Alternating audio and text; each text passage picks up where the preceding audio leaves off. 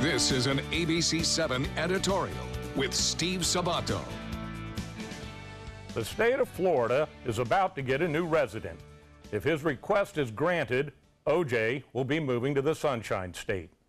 Yesterday, millions watched on live television as Nevada Parole Board agreed O.J. had served his time for the 2007 use of a deadly weapon, burglary, and kidnapping. Today, a look at justice, the judicial system, and race in America.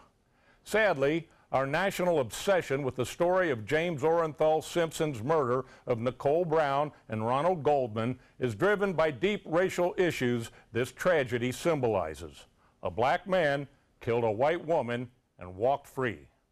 O.J. was acquitted of murder because a jury believed the acts of a bigoted cop named Mark Thurman raised reasonable doubts that O.J. was framed because of his race. Some say the system worked. Not guilty of the crime of murder, guilty of murder in the civil case, and now eligible for parole. I am not a lawyer or an expert in the court system, but I do know this. Public faith in the justice system has been eroded. It is eroded because a guilty man went free. It is eroded because racial profiling has resulted in the incarceration of a disproportionate number of minorities, and it has eroded because money to pay for high-profile lawyers is often more important than the facts of the case. Our system is not perfect. Sometimes it works, but the outcome is not just.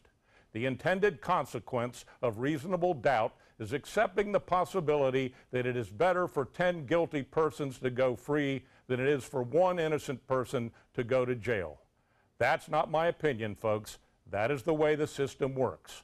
Mark Furman's bigotry and the ability to buy a dream team of lawyers are the guilty parties, not the American justice system. Welcome to the state of Florida, Mr. Simpson.